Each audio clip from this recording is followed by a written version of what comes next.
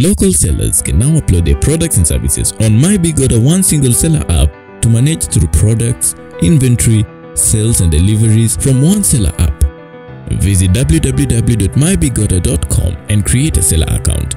Upload your products and services and start selling. And people should just be open-minded. I think open-minded is the word. Like, let us just be open-minded to the possibility that there's nothing new under the sun. As in, like, the conversation always, like, let us not try to shame people for who they are, for what they love, for what they enjoy doing. Let us just be open-minded to the idea that people are so different, and it really has nothing to do with you sometimes. Sometimes it's not a you issue, it's a them issue. Tuko to so many, tuko how many, tuko billion ama tuko trillion in the world, I don't know. But Kenya tuko around 50 million people. Imagine tungekuwa wote the same people. Imagine how chaotic that would have been. Sasa sisi wote tungekuwa tunafanya podcast for example, ama tungekuwa wote journalist. Imagine ingekuwa very chaotic.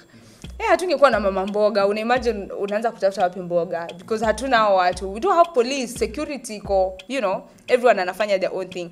So I think it's very important for people to understand that we can be so different, but we're still so alike. As in, we're so different, but so alike. Like, kitu yenye na to differentiate to maybe ni culture, language. Those are the only things that need to differentiate, But the thing that still remains is that we are all human beings, and we should be very human to coming to terms that we are so different, yet so the same. And it's not a bad thing for someone to be so different from you.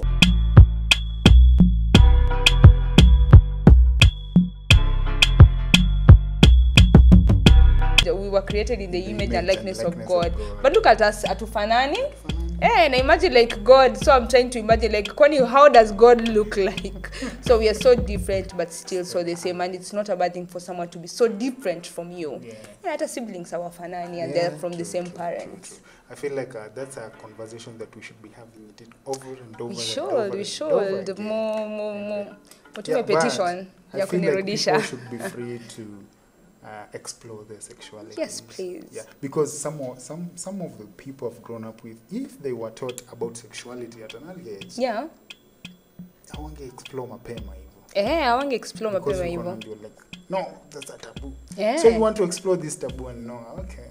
When you realize this taboo, it's becoming then. True, because I also love the fact, but I'm loving the fact that sikuzi kuna conversations that watu wana have conversations zenye kitambo hazingekuwa. Now I'm trying to imagine like hizo miaka za 1960s. Imagine if someone came out as as a queer person. I think too that will have been very unafukuzwa hadi kwenyu from the community, they chase you away, but but I love the fact that we are evolving, and at least people are getting to understand that tunaweza kuwa very different, but one thing still remains, we are all human beings, and we are here na tuko hapa, you exist for a purpose, so don't let anyone like shame you for that. Thank you for coming through. Thank you so much for having me. Thank you for gracing just a podcast. Yes. And we are still waiting on Hideout. Yes. I'm an avid follower and an organic follower. So I hope to see some of this soon. I've been your host with the most, they call me Timothy.